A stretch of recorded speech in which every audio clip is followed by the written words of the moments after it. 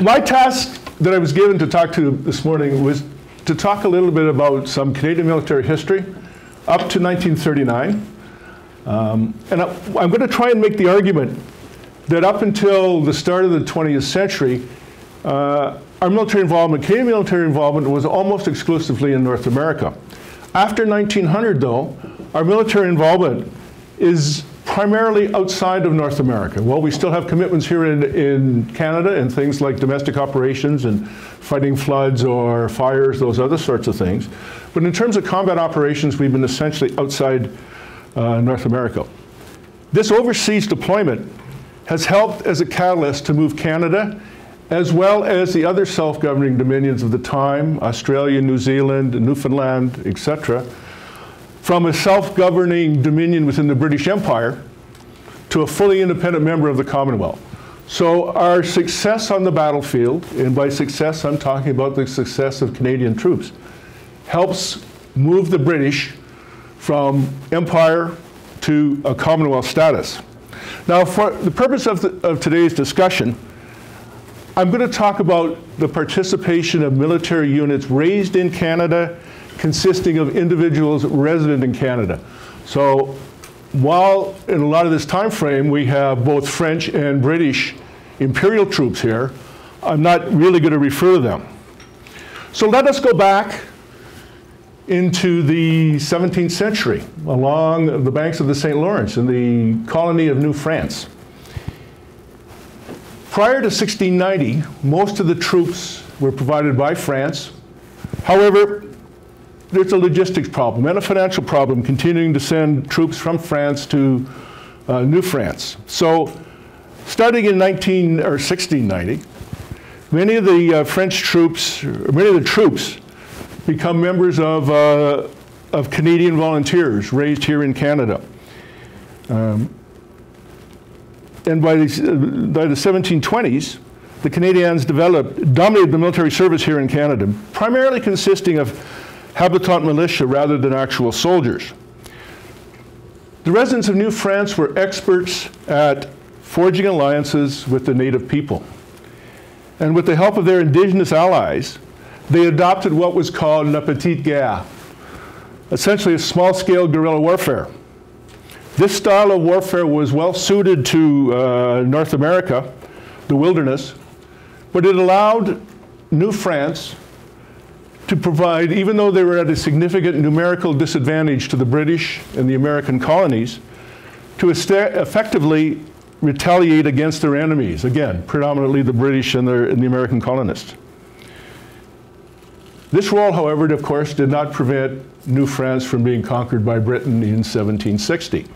We think perhaps of the defeat of Montcalm on the Plains of Abraham in 1759 as being the most important portion, perhaps, of that. But really, the victory of Britain in the 7 Years' War in North America, or the French and Indian War as it was known here in North America, was the result of the Royal Navy. The Royal Navy defeated the French Navy in the Battle of Quiberon Bay in November 1759. So that essentially prevents the French Navy from reinforcing New France in the spring of 1760. So Britain is able to reinforce its troops and to defeat the balance of the New France forces, which still at that time held Montreal. So essentially in that time, Britain is now the dominant naval power for the next 150 years following that victory. The next major conflict, of course, that occurs in North America is the American Revolution. And from Canada's perspective, as Canada is now a colony of Britain, there's very little involvement. The Americans try to capture Quebec City in 1775. They're defeated. The militia help defend Quebec City. But other than that, basically the Canadians stay neutral, favoring neither the French, or neither the Americans nor the British during the American Revolution. What the American Revolution does, though, is brings all kinds of United Empire loyalists to Canada. The bulk of those actually go to, about 33,000 go to what was then Nova Scotia. which included New Brunswick as we know it today. Prince Edward Island got 2,000, and about 10,000 come into the colony of Canada in the eastern townships of what is now Quebec and into what we now consider southern Ontario. Not to be ignored at this time, also thousands of Iroquois and other indigenous pro-British tribes also come into Canada, leave the United States, and or are expelled from the United States. This, of course, leads with the number of English-speaking residents in the province of Canada, or in the colony of Canada, rather, is the creation of two colonies, Upper Canada, or what we would today consider Quebec, and Lower Canada, or Southern Ontario. The next time we get into a dispute with the Americans is the War of 1812.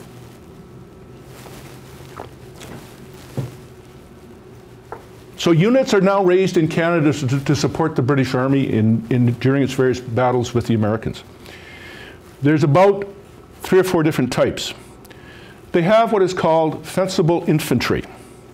These are temporary units commanded by British officers, made up of local recruits, but which form part of the British Army.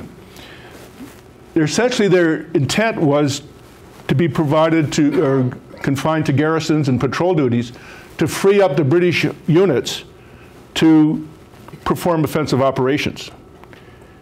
These units were liable for service only in North America. Some examples: the Royal Newfoundland Fencibles. Remember, Newfoundland is not part of Canada at this time.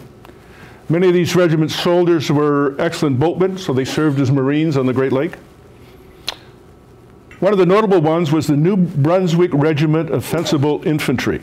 They eventually become part of the British Army as the 104th Foot in 1910. However, they just served in North America, even though they could have served outside North America before being disbanded in 1817.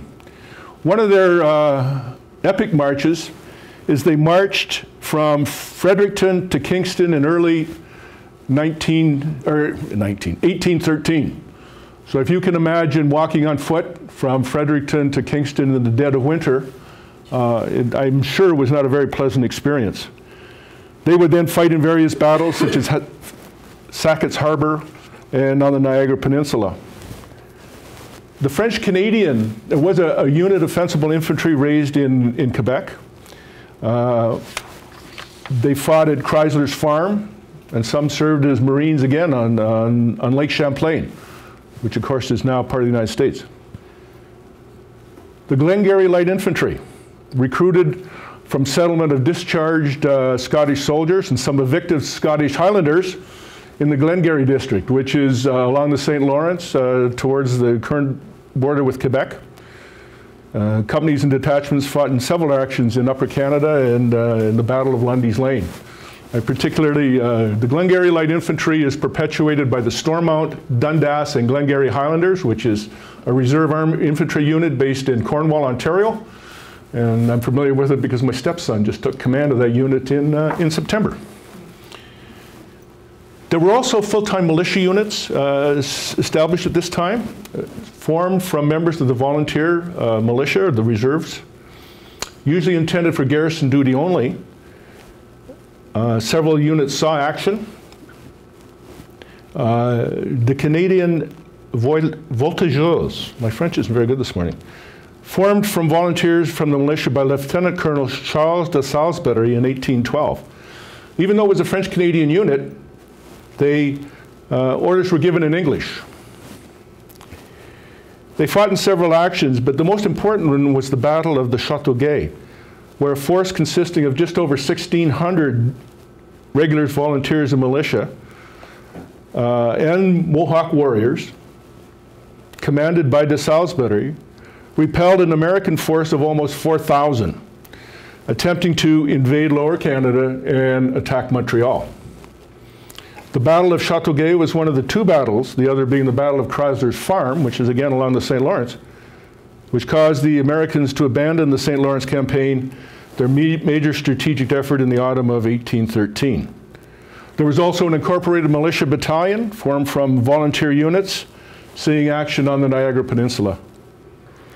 There were also a number of part-time militia units that were involved. In Lower Canada, in theory, there were 54,000 men available for service in the militia. Each parish was tasked to provide one company.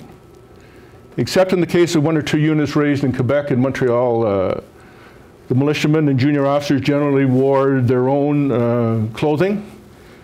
Many had to use their own hunting weapons. However, during the war, the British did bring in a large number of muskets to provide to the militia. In Upper Canada, or Ontario, militia were organized into regiments based upon each county. Normally they would meet once a year and receive some military training, again, often wear their own clothing and being armed with their own personal weapons.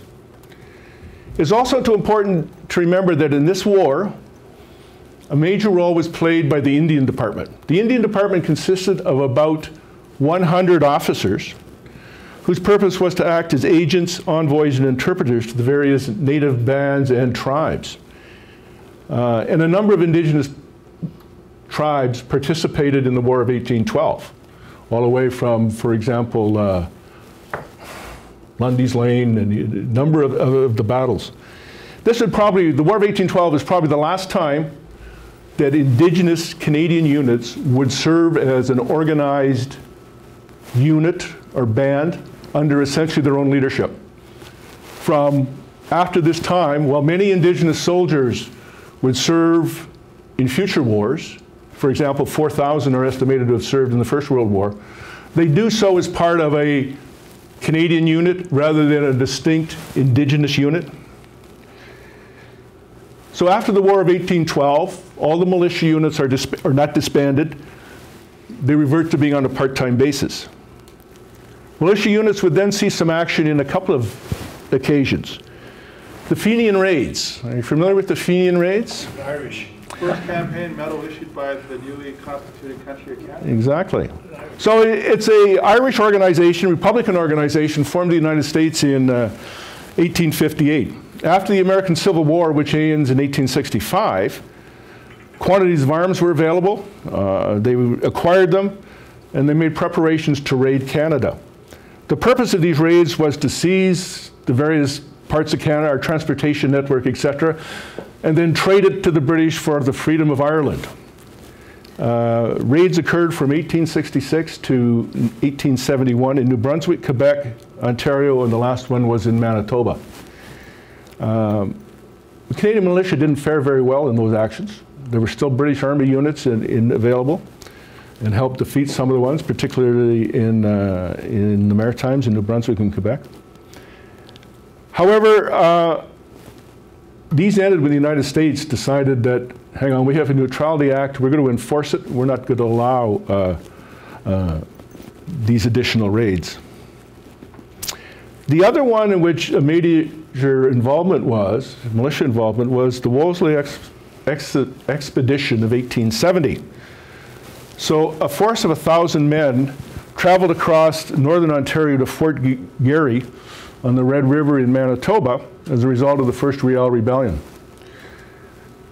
Notable not for any battles fought, because they did not involve any battles, but rather success at traveling cross-country through difficult terrain. For any of you who have driven from Winnipeg to Ontario along north of the Great Lakes, you can imagine trying to traverse that country on foot and by boat and canoe. Very difficult task to do. In 1871, Britain signs the Treaty of Washington with the United States. That, in many ways, resolves the bulk of the differences that Britain had with the United States. It allows Britain to downsize their garrisons in Canada and withdraw them to other parts of the empire. So Canada is left in the difficult position of losing its permanent protection, if you want to call it that, and having to fend for ourselves. So in 1871, the first permanent active militia is established. Now that is the name that the Canadian Army will be called until 1940, when it becomes the Canadian Army. The first units are 2 batteries of artillery, one in Kingston and the other Quebec City in 1871, with the 3rd battery formed in 1887 in Esquimalt. For those of you who have some knowledge of the Canadian military, those batteries are now considered part of the 1st Canadian Regiment, the 1st Regiment of the Royal Canadian Horse Artillery. We also form in December 1883, rather, an infantry corps school, which will become the Royal Canadian Regiment, and a cavalry corps school, which will become the Royal Canadian Dragoons. 1885. The Northwest Rebellion, primarily in what is now Saskatchewan. It is the first time that Canadian units participate in a campaign without any British Army support. The Canadian military, or the Canadian militia, is still commanded by a British officer, Major General Frederick Middleton. But however, all the troops that participate are all either the small regular army, units raised from the non-permanent active militia, which is the reserve force, the Northwest Mounted Police, and some volunteer units that are raised in places like Calgary, Edmonton, Lethbridge, etc. So as I mentioned, up to about this time, the Canadian military activities have been focused in North America. We now start to become more involved outside of North America. So in 1884, Britain for the first time asked Canada for aid in defending the Empire, requesting experienced boatmen to help rescue Major General Charles Gordon in the Sudan, your old stomping grounds, Alex. The government was reluctant to comply, and I guess the government of 1884 is not much different than the government of today. But eventually the Governor General recruited a private force of 386 voyageurs, placed under the command of some Canadian militia officers who went into the Sudan. Known as the Nile Voyageurs, they served in the Sudan and became the first Canadian force to serve abroad. 16 voyageurs died during that campaign. Our next major involvement outside North America is the Second Boer War, 1899 to 2002. What did I say? Second World War. Oh, it's the Second Boer War. There was another Boer War that happened about 15 years previously. So Britain asked for Canadians' help, as they did from Australia and New Zealand as well. English Canada kind of supported that concept. French Canada did not, and which has been an issue ever since, perhaps. But initially, we sent 1,000 soldiers in the 2nd Special Service Battalion of the Royal Canadian Regiment of Infantry. So 2 RCR in our current terminology. Other contingents we went later, including the privately raised Strathcona's Horse. So the Strathcona's Horse were one of the last regiments in the British Empire to be raised by a private individual, Donald Alexander Smith, the 1st Baron of Strathcona and Mount Royal. Smith was very influential both in the Hudson Bay Company and in the Canadian Pacific Railroad, and that's where he made his money. Its first commanding officer was a gentleman named Sam Steele, who has a very interesting history in this time frame, in the post-Confederation time period. He joins the militia during the Fenian raids. He served in the Red River Expedition of 1870. He joined the regular artillery in 1871. He joined the Northwest Mounted Police in 1873 and was part of the March West with the Mounted Police. He sees service again in the Northwest Rebellion of 1885 with the Mounted Police. He was in charge of policing the Yukon during the Gold Rush. He then joins the Army and commands the Strathcona's Horse in South Africa. After the war, he returned to South Africa to serve with the South African Constabulary. He came back to Canada in 1907, serving in the Army, commanding military districts. He eventually serves an administrative role as a Major General in the First World War and will die in 1918 as a result of the Spanish flu epidemic. Other Canadian units also saw service in the war. The artillery, the Royal Canadian Dragoons. About 7,500 Canadians, including some female nurses, served in South Africa. Of these, 224 died, and 252 were wounded. So after the Boer War, the Army restructures, realizing it is short of a lot of units. While it may have had some artillery and infantry and cavalry, it started to form things like engineers, medicals, veterinarians, signalers, Ordnance Corps, Army Service Corps. And finally, in 1904, a Canadian becomes the Chief of the General Staff, replacing the British. So by 1904, the Canadian military is now essentially a Canadian organization. So I'm going to stop talking about the Army for a while. I'm going to talk a little bit about the Navy. Our first sort of naval influence starts in 1866, when the Canadian Fisheries Protection Service was established. Those bloody Americans and Europeans were fishing in our zone, so we had to have a way of protecting our fishing rights.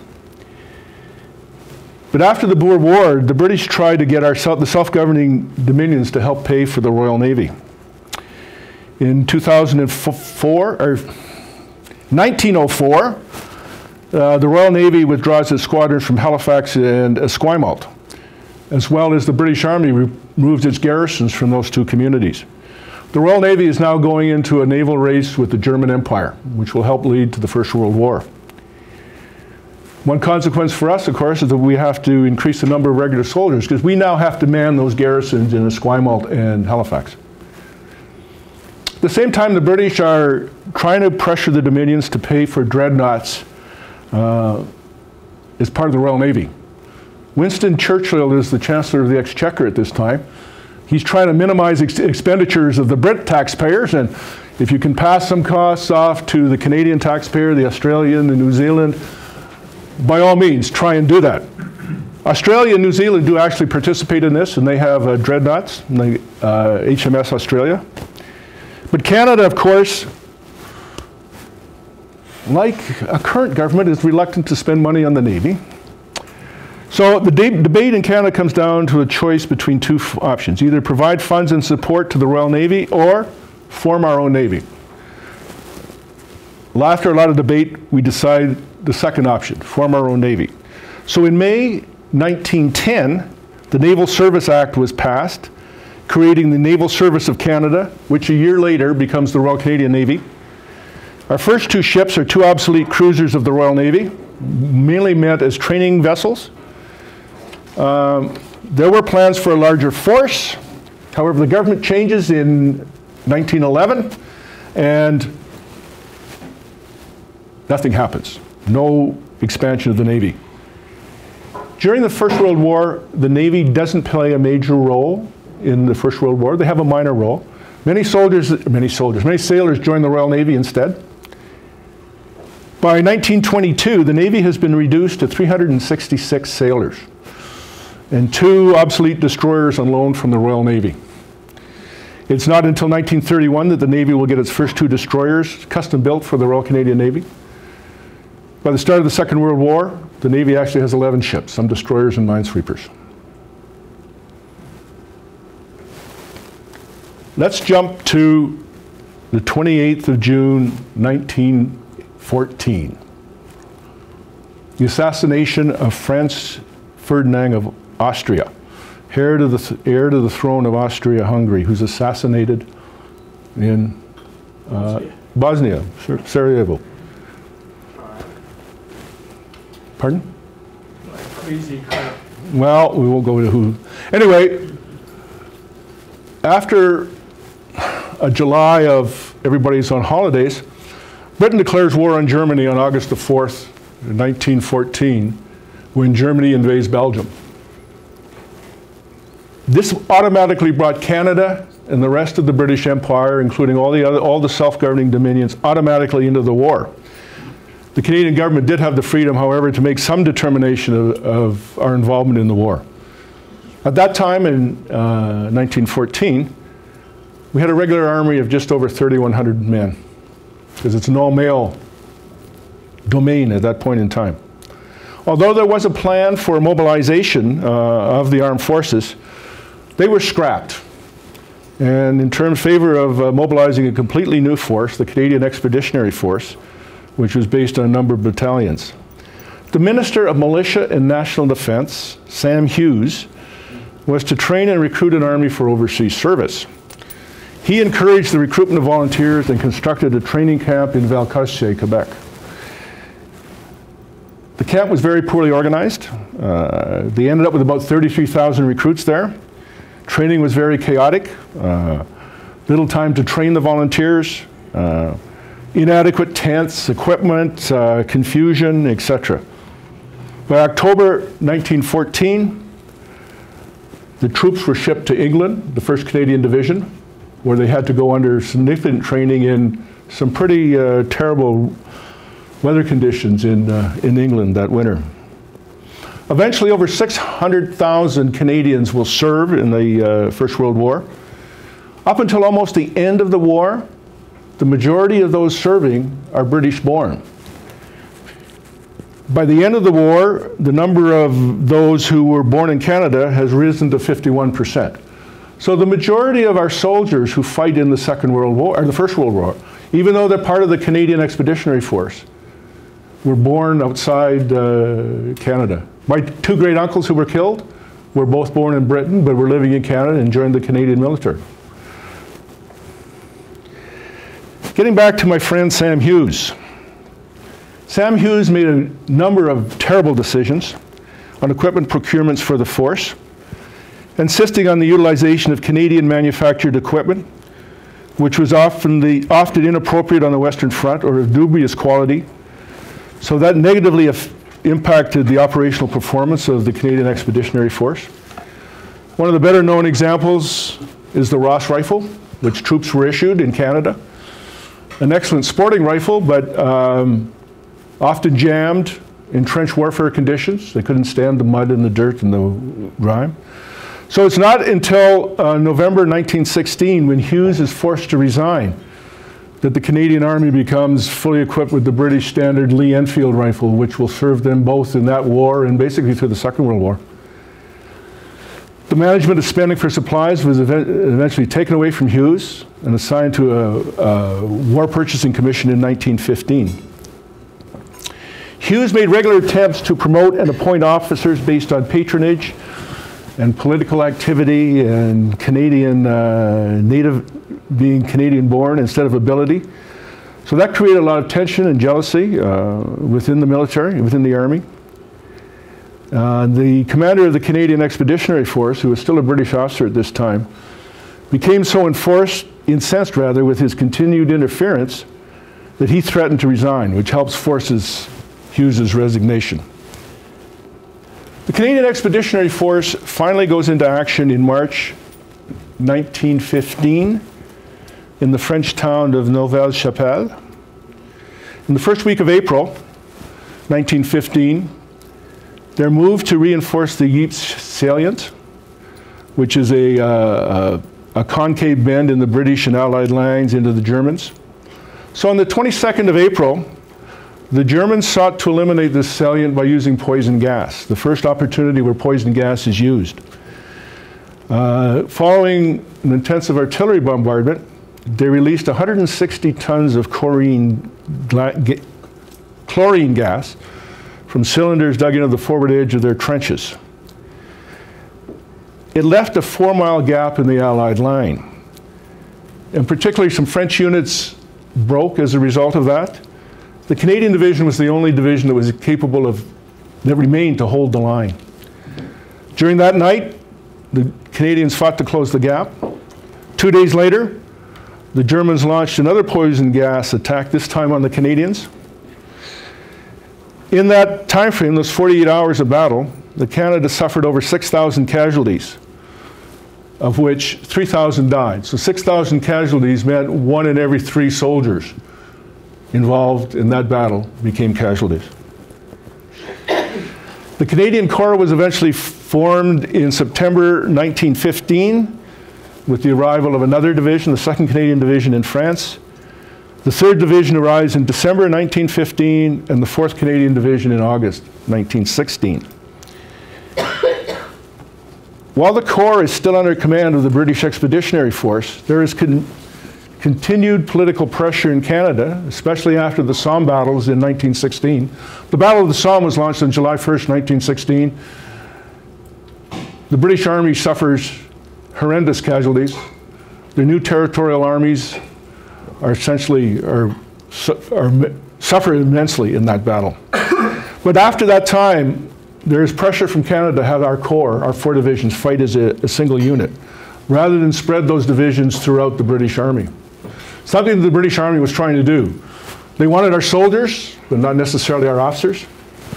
But there was a battle to keep them together, and that essentially happens for the Battle of Vimy Ridge, which is the first occasion all divisions of the Canadian Expeditionary Force fight together. So the Battle of Vimy Ridge takes place from the 9th to the 12th of April, 1917. It was part of the opening phase of a British-led battle called the Battle of Arras, which is a diversionary attack for a French offensive. The objective, and I'm sure all of you were probably inundated not that long ago with the 100th anniversary celebrations in Vimy. So the objective of the Canadian Corps was to take control of the German-held high ground along the escarpment at the northernmost end of the Arras offensive. This would ensure the southern flank could advance without suffering German enfilade fire. So supported by a creeping barrage, the Canadian Corps captured most of the ridge during the first day of the attack. The final objective, a fortified knoll, fell on the 12th of April. The success of the Canadian Corps in capturing the ridge was a mixture of technical and tactical innovation, meticulous planning, powerful artillery support, and extensive training. So this essentially sets the framework for the Canadian Corps for the rest of the First World War. Organization, planning, training, preparation. While we successfully captured Vimy Ridge, the Battle of Arras, the larger battle, was not really a success. So while Canada is deemed very successful in the Battle of Vimy Ridge, the overall offensive is not. So while we celebrate Vimy, it in itself had very little impact on the successful conclusion of the war. The summer of 1917 sees the first time that a Canadian commands the Corps. General Sir Arthur Currie from Vancouver, who was formerly the commander of the 1st Canadian Division and was responsible for a lot of the technical innovation that occurred prior to the Battle of Vimy Ridge. He replaces Sir Julian Byng, who eventually becomes the Governor General of Canada. And he was able to actually reconcile the desire for national independence, for the need for total Allied integration in the Corps. He resisted pressure to replace all British officers in high-ranking positions, retaining those who were successful until they could be replaced by trained and experienced Canadians. British staff officers made up a considerable part of the Corps. By 1917, 7 of the 12 infantry brigades are commanded by Canadians. British regulars were in the staff officers of the divisions, and British officers held 2/3 of senior appointments across the infantry, artillery, and Corps headquarters, with only 4 of the most senior appointments going to the Canadians. And that reflects the fact that prior to the war, Canada had a very small regular army. It lacked the knowledge and experience and training of the staff officers, people to control the movement of vast numbers of men and equipment across the battlefield. While we recognize Vimy as perhaps, a lot of people think of Vimy as perhaps the most successful Canadian contribution to the war, our actual most successful contribution is in the last 100 days of the war. So a series of attacks start on the 8th of April and continue on to the 11th of November. That is the most substantial role played by the Canadian Corps, the 100 Days campaign. August the 8th sees the Battle of Amiens, which the Germans call the Black Day for the German Army. We continued to fight for a total of 96 days through the Somme, the Scarpe, Canal du Nord, Cambrai, and eventually end up in Mons in Belgium on the final day, on November the 11th, 1918.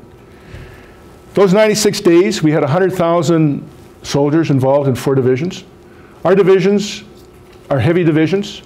The British Army, because of the shortage of manpower, had to reduce the size of their infantry battalions.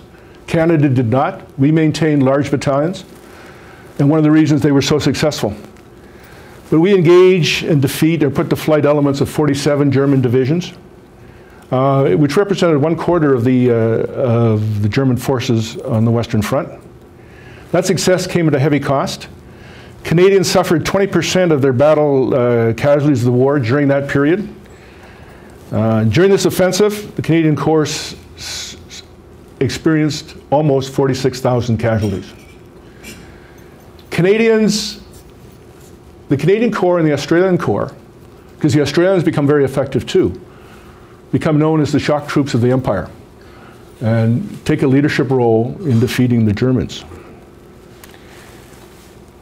Total battle casualties during the war, total fatal battle casualties during the war by the Canadian Corps were over 56,000. 13.5% of the soldiers who served in the Corps. Close to 61,000 Canadians died during the First World War, because we fought not only as a Corps, we also fought in the air and other places. I would be remiss if I didn't talk a little bit about Newfoundland. Of course, as you're all well aware, Newfoundland doesn't become part of Canada until 1949. So in 1914, it is also a self-governing dominion of the British Empire, just as is Canada and New Zealand and Australia. It raises a regiment of 100,000 soldiers. 1,000 soldiers who serve as part of the British Army. They never serve with the Canadians. They always serve separately from the Canadians. They first see action in September 1915 on the Gallipoli Peninsula in Turkey. Withdrawn from there in January 1916, they're reposted to the Western Front in March 1916. So the first day of the Battle of the Somme, July 1st, 1916, they attack at a place called Beaumont-Hamel. They suffer close to 90% casualties that day. So July 1st is the 150th anniversary of Confederation. For Newfoundland, it's the 100th anniversary of the Battle of Beaumont-Hamel. Since July 1st, 1917, in Newfoundland and Labrador, July 1st has been marked as Memorial Day. So it takes precedence over the Canada Day celebrations, and I imagine it will, particularly this year, seeing it's the 100th anniversary of Beaumont-Hamel. You can't talk about Canadian participation in the First World War without mentioning the conscription crisis. After the Battle of the Somme, Canada, along with all the Allied armies, are desperately short of soldiers, particularly infantrymen, with very few volunteers to replace them. The recruiting effort in Quebec is less than successful. So Canada turns to conscription. Very unpopular in Quebec and in other parts of English Canada. The conscription crisis of 1917 caused a considerable rift along ethnic lines between Anglophones and Francophones. The Military Service Act is introduced in August 1917. After being passed, the government starts to conscript men across the country. Ultimately, just over 24,000 conscripts make it to France before November the 11th, 1918. But the conscription crisis comes back again in 1941, where the same problem exists in the Second World War.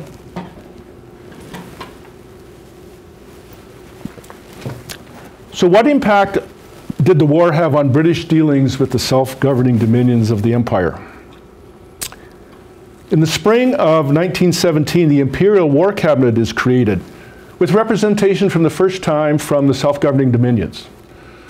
So Canada, along with Australia, New Zealand, and India, for that matter, sit on the Imperial War Cabinet. It's a recognition that the increased contribution by the Dominions to the war effort necessitated increased consultation on the conduct of the war. The Imperial War Cabinet existed concurrently with Imperial Conferences or Imperial War Conferences, which were held in 1917 and 1918. So in April 1917, the conference passed Resolution 9, which resolved a conference be held after the war in order to rearrange imperial constitutional arrangements, based upon a full recognition of the Dominions as autonomous members of an imperial commonwealth, and should give the Dominions and India a right to adequate voice in foreign policy and in foreign relations. This apparently was the first time that the term Commonwealth was used officially. The Imperial War Conference also acknowledged the importance of the whole empire in defense policy by admitting India. India was not yet self-governing, but was still a part of the British Empire, but at least they were to get involved in future conferences.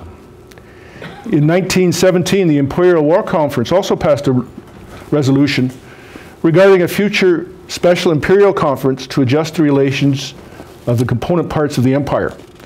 This adjustment would be based upon the full recognition of the Dominions as autonomous nations of an imperial commonwealth with an adequate voice in foreign policy, whatever adequate voice may mean. The war, or the treaty ending the First World War, the Treaty of Versailles, is signed in 1919. The terms of the treaty really impacted Canada very little in terms of direct benefit. It did benefit, however, from an enhancement of our national status.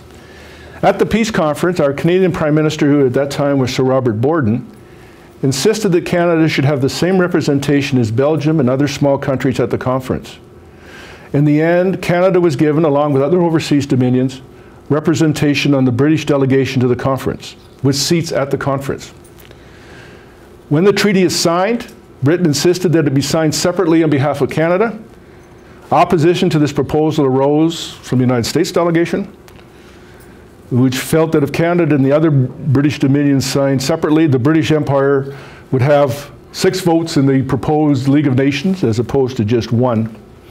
Eventually the problem was resolved by having the British Empire delegation sign for Great Britain, with representatives of the British Dominions sign underneath, the names of their respective countries being indented under that of the British Empire. Canada did, however, obtain separate representation in the League of Nations, so we did achieve that goal as well. Talk a little bit about the Air Force. During the Air Force, 20,000 Canadians served in the Royal Flying Corps and the Royal Naval Air Service. In the spring of 1918, the Canadian government proposed forming a wing of 8 squadrons for service with the Canadian Corps in France. The British Air Ministry said no, but we'll form 2, a bomber and a fighter squadron. And on the 19th of September 1918, the Canadian government authorized the creation of the Canadian Air Force to take control of these 2 squadrons. However, in June 1919, the British government cut funding to the squadrons. So in February 1920, the Canadian Air Force was disbanded, never having flown any operations. Similarly, in September 1918, the Royal Canadian Naval Air Service was formed to help carry out the anti-submarine operations. But again, it was discontinued after the armistice. In May 1919, the Canadian government decided against a military air force because it felt none was needed.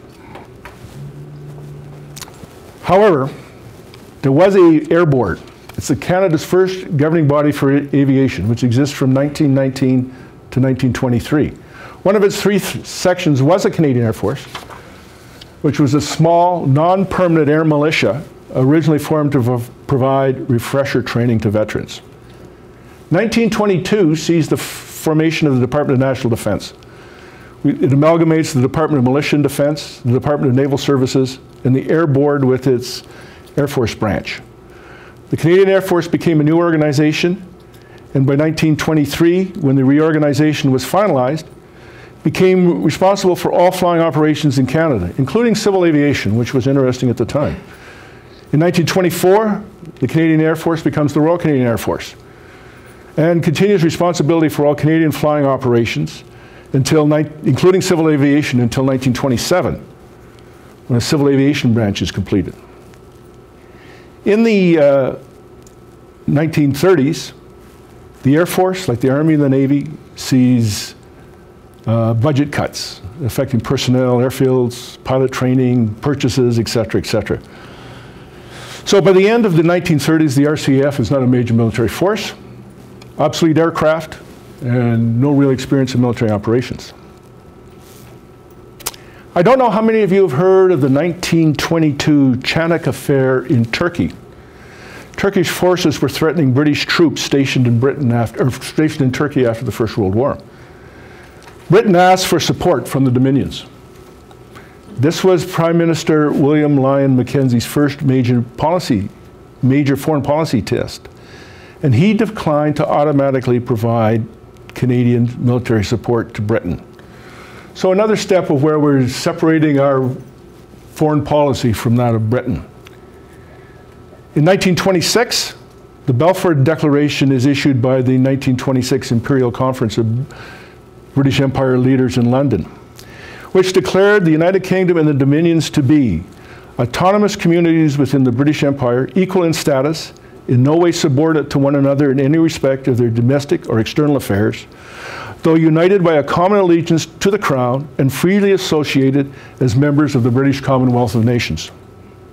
Finally, of course, in 1931, at the request and with the consent of the Dominions, the Statute of Westminster is passed, further clarifying and cementing the Dominions' legislative independence.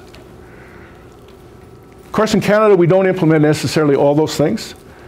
It is not until we get a constitution repatriated in 1982. If we want changes to our constitution prior to 1982, we still have to seek the British amendment to the British North America Act. In some of our other powers, we didn't take them up immediately. It's not until 1949 that the Judicial Committee of the Privy Council, a British body, ceased to be the final court of appeal for Canadians. So in March 1939, the permanent active militia has just over 4,100 soldiers. The non-permanent active militia, so the reserve force, has just over 51,000 soldiers. However, they're mostly armed with obsolete weapons from 1918.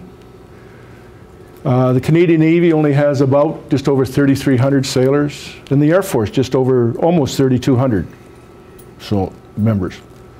Limited equipment, limited supplies, obsolete equipment. So Canada goes to war again in 1939. So Britain declares war on Germany on September the 3rd, 1939. Canada is not automatically at war at this time. They don't go to war. We don't go to war until September the 10th, following approval by Parliament. Of course, Canada will play a very significant role both on the ground, in the sea, and in the air during the Second World War. However, that is another story and not going to be touched on this morning. Thank you.